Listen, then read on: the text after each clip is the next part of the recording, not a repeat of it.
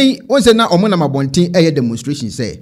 omo oba ne bema na oba na omo ye na bema na omo ye sankofo ye LGBT fi hwan fu na omo na mabonten a omo ye demonstration de atia sankofo no e ma ye kura be ye video say no nkofo na de omo ye no ye omo video sa mo so nkofo ni mebre na e ka sankofo no ho na menya Mahama video bi a omo busa no fa ye sa adumadi na omo ye ho dewuru no say omo eye lesbian ni hwan no oye president di na obetima ye e de afa ho ne answer on the baye any same eye George Sam George enso the same nipa ye ono so yes demonstration yi bi ono so yebusa ne mire bi e mo ono so akire mu tama no mo wa ban ne mu ono so kire mu say identikwa no mo waste o mo time o sankofu ehu na ehu kra hia eti menti ase se all of a sudden no abeye topic e de ama NDC for no na omo de eye demonstration ni ade because tama no omo wa ban mu no yebusa John Dramani Mahama say sa eye LGBT hwan vene de keka ho no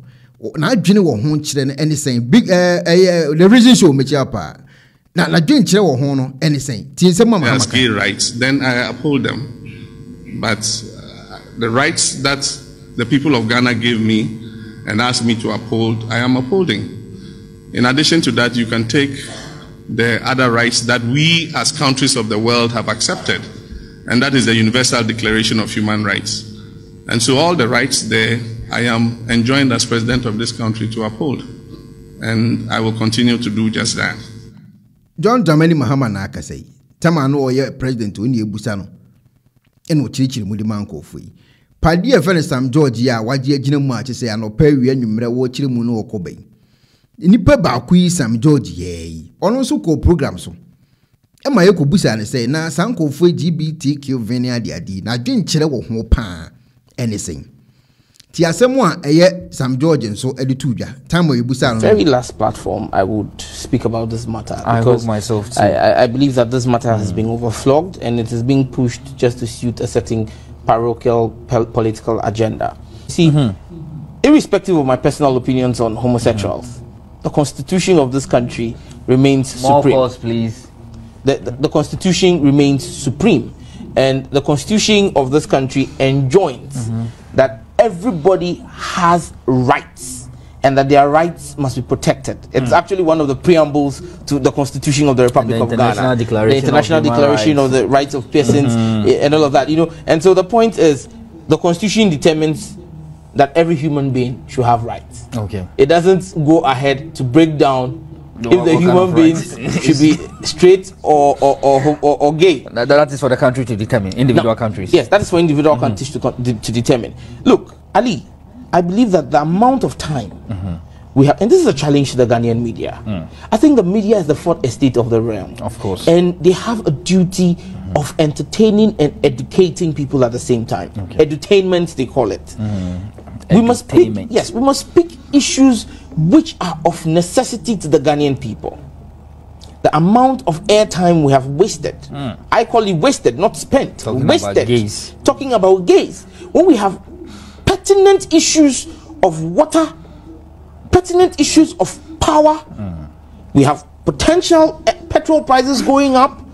Look, those are the things which bother the Ali or what? Everybody, the truck pusher, everybody, the shoe boy, Kyei-Duah, Akwele who sells kelewele, or is it Enyonam who is doing anybody? Bush canteen. Look, those are the issues. Beans. They don't care whether the president's friend who published this book is gay. No, they want to have potable drinking water. They want to have electricity when they turn on the switches in their homes. These are the things we must be discussing. How, as a country, we can have consensus and move forward and solve these problems. And you see, for me, these petty issues which score people very last platform, I would speak about this matter. Sam George in a you. Was this uncle for no money and pay was almost so my dad, your chrome.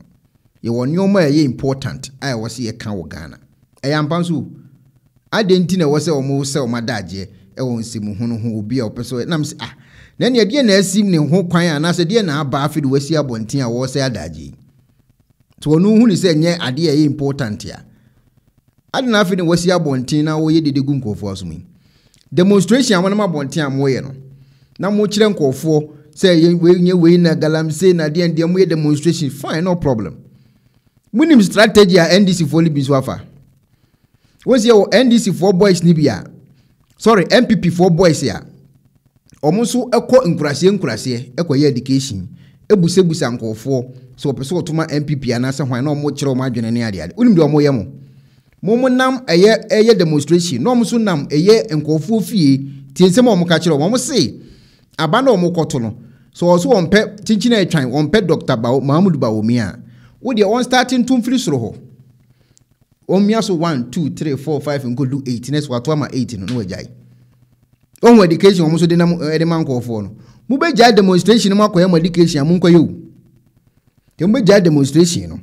no mu akoye yempese beto aba na wie ne ya wi amina spirit na yempense mu hunu bia mu nkoye education nkofo nti and MPP ni guy o da so na ekan na no kasa na bibia chinchina twan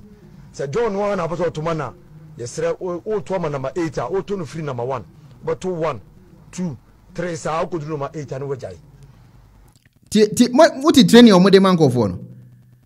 o ko ka kire so won to ma NPP na so chinchina etwan obeto ma NDC dia no problem na ne wa kire ne say on starting to free 1 enkosi 8 next wa to ma number 8 wo de mamu nja demonstration no na mo nkoye nkofo na education enkofo na mfie to fie o ana wo hu adwene mo de ato nkofo ni tirim so on person obeto ma NPP number 1 na wo de on starting to free so sa abesi form ho 8 next wa to ma number 8 no mudi baje mo demonstration wi mesina nkofo na se mo papers ni nyina ye no kasa kasa na bibia chinchina twan se John wa na apoto to mana yesre o to ma number 8 o to no free number 1 but 1 2 3 sa ko duro ma 8 na wajai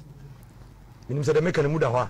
over 12 free 1 sa o to free sro 1 2 3 4 5 6 7 uduru 8 and 2 try 8 utu 8 pe se de to unit committee de no utu wi anu obobona de akokoshim sa ne yeto aba no se o to 1 dia to 1 pe utu 8 auto makomako 8 na se wo kan ade a se 0 but what asema wo kan no se wo to 1 dia obeto ba akope me see NDC for no ebe mu se rapture no ye beto aba na wi mbesa akokọ to pe wo do be ka se me kan